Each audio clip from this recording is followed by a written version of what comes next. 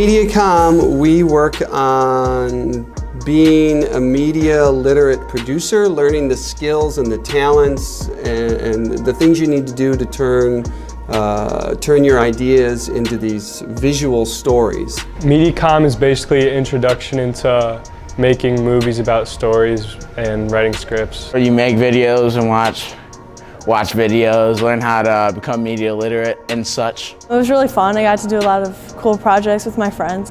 The other side of MediaComm is we spend a little bit of time talking about the role of media in our lives. So you pick your groups, you write a script, get your storyboard ready, you go out and film in various locations, and then you edit and present. We learn about these video production skills. They also learn about teamwork.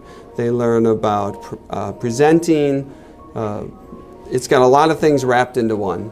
It was a lot of fun. We had fun with Mr. Manders, and I was with a good group. It was a good part of my day. Well, I think the main thing students learn in MediaComm is really an appreciation for video and film and television production. My favorite project was the final project because it was kind of like our choice. So I was with my 4 friends, so we were able to kind of go out and film something that we wanted to do. We got to be creative with it and do what we wanted. The final project is fun, like getting the wrap up and using all the things you learned. MediaComm counts as a VPAA credit, so you can get that as part of a graduation requirement. It's also the prerequisite for those students who are interested in taking FX, or technically it's called TV broadcasting. MediaComm is the best class you're ever going to take in high school in your life.